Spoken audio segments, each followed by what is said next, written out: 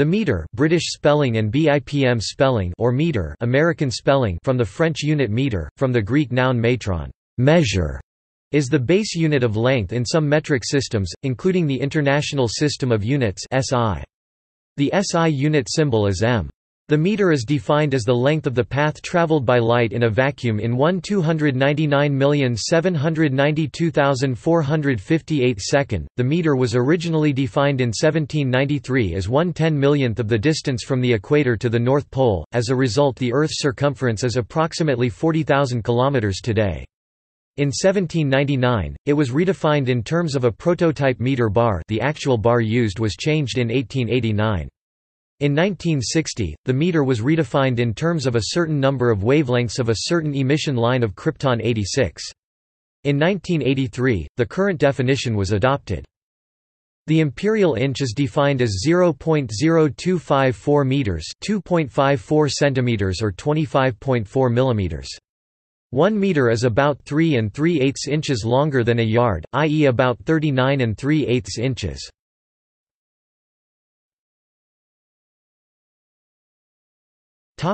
Spelling. Meter is the standard spelling of the metric unit for length in nearly all English-speaking nations except the United States and the Philippines, which use meter. Other Germanic languages, such as German, Dutch, and the Scandinavian languages likewise spell the word meter. Measuring devices such as ammeter, speedometer are spelled meter in all variants of English. The suffix meter has the same Greek origin as the unit of length.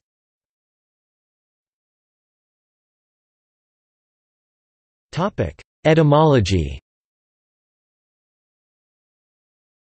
The etymological roots of meter can be traced to the Greek verb metreo, to measure, count or compare, and noun metron, a measure, which were used for physical measurement, for poetic meter and by extension for moderation or avoiding extremism, as in, be measured in your response. This range of uses is also found in Latin meteor, mensura, French meter, measure, English and other languages. The motto Metro Crow in the seal of the International Bureau of Weights and Measures (BIPM), which was a saying of the Greek statesman and philosopher Pittacus of Mytilene and may be translated as, use measure, thus calls for both measurement and moderation.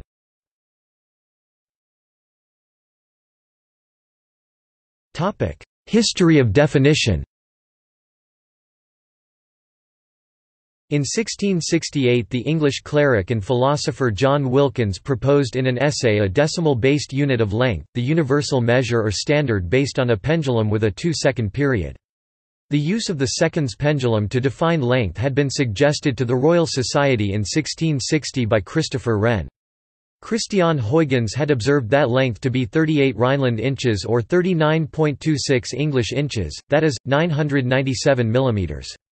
No official action was taken regarding these suggestions. In 1670 Gabriel Mouton, Bishop of Lyon, also suggested a universal length standard with decimal multiples and divisions, to be based on a 1-minute angle of the Earth's meridian arc or, as the Earth's circumference was not easy to measure, on a pendulum with a 2-second period.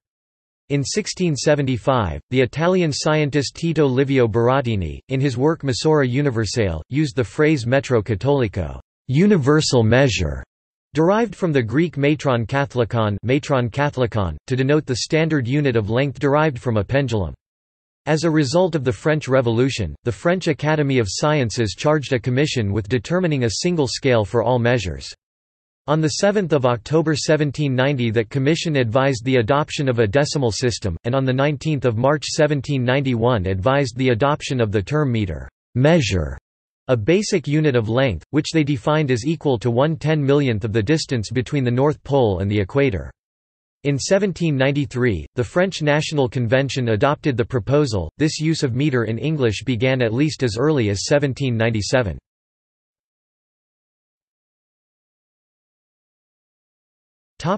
Meridional definition.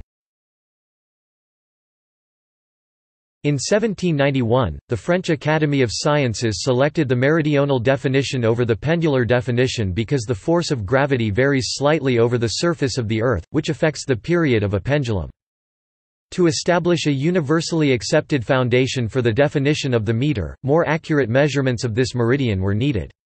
The French Academy of Sciences commissioned an expedition led by Jean-Baptiste Joseph de Lambre and Pierre Méchain, lasting from 1792 to 1799, which attempted to accurately measure the distance between a belfry in Dunkerque and Montjuïc Castle in Barcelona to estimate the length of the meridian arc through Dunkerque. This portion of the meridian, assumed to be the same length as the Paris meridian, was to serve as the basis for the length of the half-meridian connecting the North Pole with the equator. The problem with this approach is that the exact shape of the Earth is not a simple mathematical shape, such as a sphere or oblate spheroid, at the level of precision required for defining a standard of length. The irregular and particular shape of the Earth smoothed to sea level is represented by a mathematical model called a geoid, which literally means, Earth-shaped. Despite these issues, in 1793 France adopted this definition of the metre as its official unit of length based on provisional results from this expedition. However, it was later determined that the first prototype metre bar was short by about 200 micrometers because of miscalculation of the flattening of the Earth, making the prototype about 0.02% shorter than the original proposed definition of the metre. Regardless, this length became the French standard and was progressively adopted by other countries in Europe. The expedition was fictionalized in Denis Guedj, Le Metre du Monde. Ken Alder wrote factually about the expedition in The Measure of All Things, The 7-Year Odyssey and Hidden Error That Transformed the World.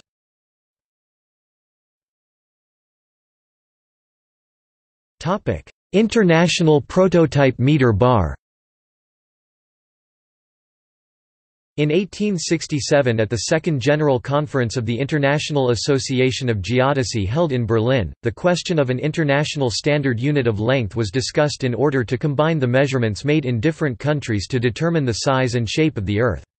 The conference recommended the adoption of the metre and the creation of an International Metre Commission, according to the proposal of Johann Jacob Bayer, Adolf Hirsch and Carlos Ibáñez de Iburo. In the 1870s and in light of modern precision, a series of international conferences was held to devise new metric standards. The Metre Convention Convention du Metre of 1875 mandated the establishment of a permanent International Bureau of Weights and Measures (BIPM, Bureau International des Poids et Mesures) to be located in Sèvres, France. This new organization was to construct and preserve a prototype metre bar, distribute national metric prototypes, and maintain comparisons between them and non-metric measurement standards. The organization created such a bar in 1889 at the First General Conference on Weights and Measures (CGPM), Conférence Générale des Poids et Mesures, establishing the international prototype metre as the distance between two lines on a standard bar composed of an alloy of 90% platinum and 10% iridium, measured at the melting point of ice. The original international prototype of the metre is still kept at the BIPM under the conditions specified in 1889.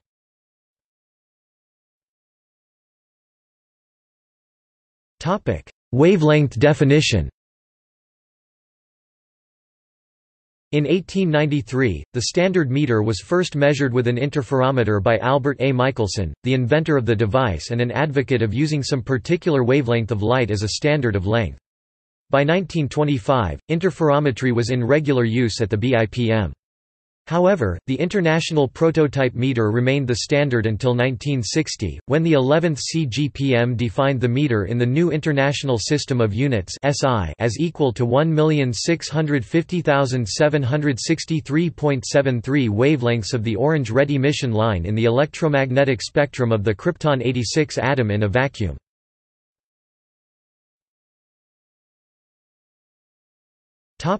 Speed of light definition. To further reduce uncertainty, the 17th CGPM in 1983 replaced the definition of the metre with its current definition, thus fixing the length of the metre in terms of the second and the speed of light. The metre is the length of the path travelled by light in vacuum during a time interval of 1,299,792,458 seconds. This definition fixed the speed of light in vacuum at exactly 299,792,458 meters per second, approximately equals 300,000 kilometers per second. An intended byproduct of the 17th CGPM's definition was that it enabled scientists to compare lasers accurately using frequency, resulting in wavelengths with 1/5 the uncertainty involved in the direct comparison of wavelengths, because interferometer errors were eliminated. To further facilitate reproducibility from lab to lab, the 17th CGPM also made the iodine-stabilized helium-neon laser a recommended radiation for realizing the meter. For the purpose of delineating the meter, the BIPM currently considers the Hen laser wavelength, lambda Hen, to be 632.99121258 nanometers with an estimated relative standard uncertainty (U) of 2.1 × 10⁻11.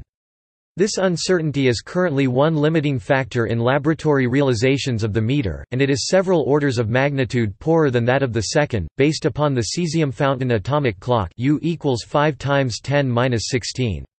Consequently, a realization of the meter is usually delineated, not defined, today in labs as 1,579,800.762042 33 wavelengths of helium-neon laser light in a vacuum, the error stated being only that of frequency determination.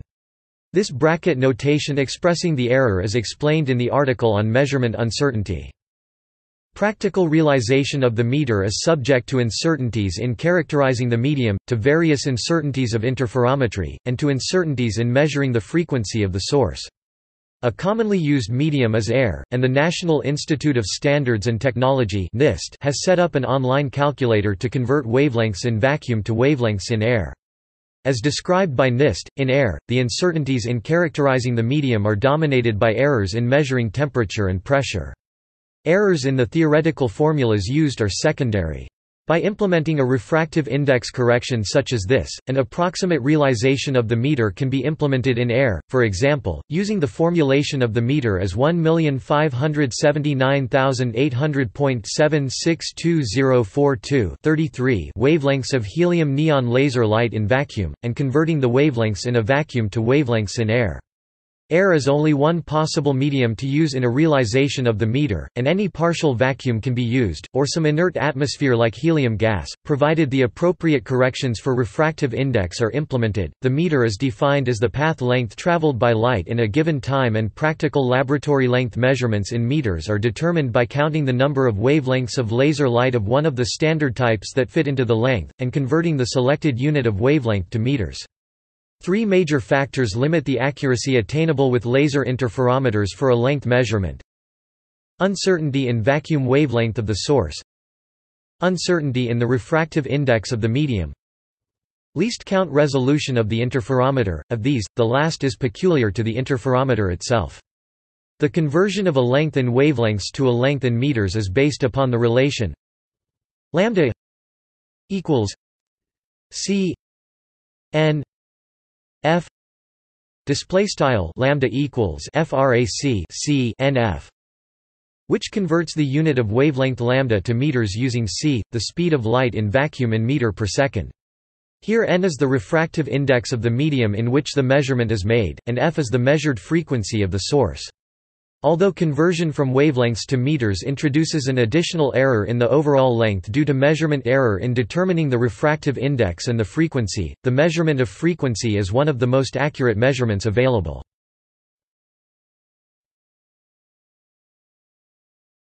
Timeline.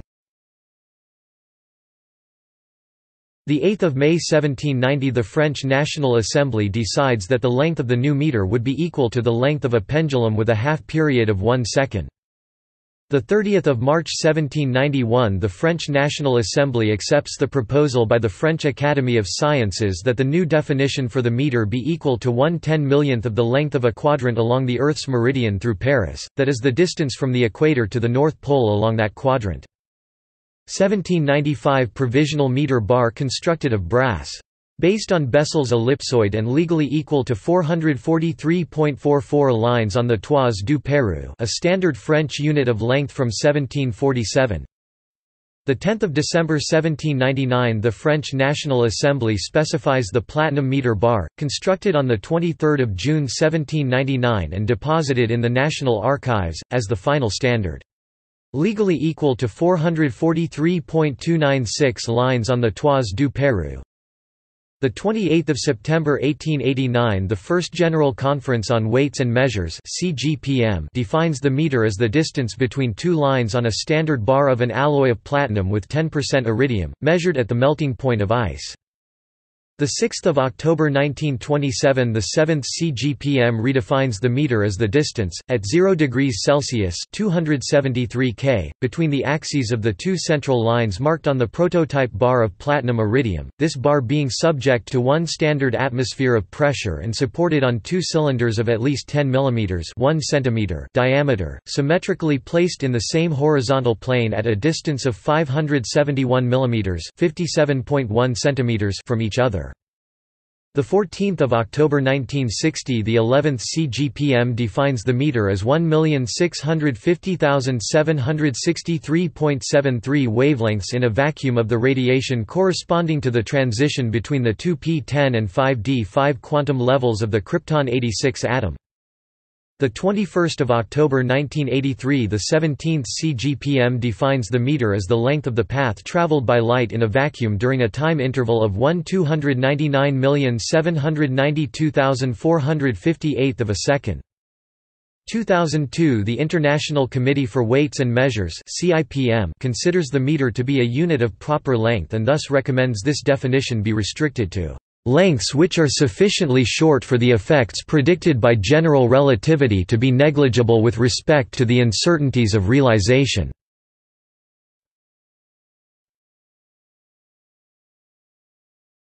SI prefixed forms of meter. SI prefixes are often employed to denote decimal multiples and submultiples of the meter, as shown in the table below. As indicated in the table, some are commonly used, while others are not. Long distances are usually expressed in km, astronomical units 149.6 gigameters, light years 10 petameters, or parsecs 31 petameters, rather than in m, gm, tm, pm, m, zm or ym.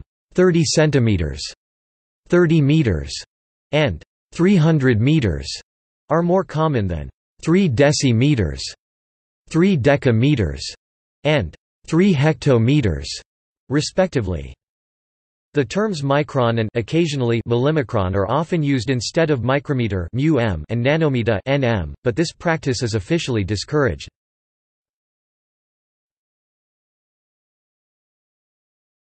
Topic: Equivalents in other units. Within this table, inch and yard mean international inch and international yard, respectively, though approximate conversions in the left column hold for both international and survey units. Approximately equals means is approximately equal to, means equal by definition, or is exactly equal to. 1 meter is exactly equivalent to 10,250 of an inch and to 10,009,140 of a yard.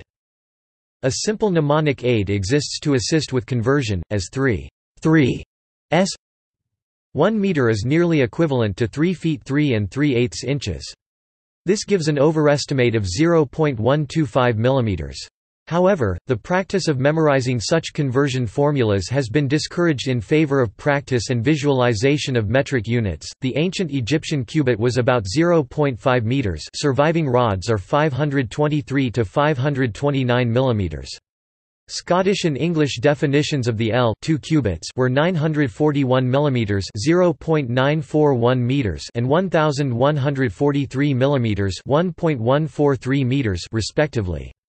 The ancient Parisian toise fathom was slightly shorter than 2 meters and was standardized at exactly 2 meters in the measures Usuel's system, such that 1 meter was exactly 1/2 toise. The Russian verst was 1.0668 kilometers. The Swedish mill was 10.688 kilometers, but was changed to 10 kilometers when Sweden converted to metric units.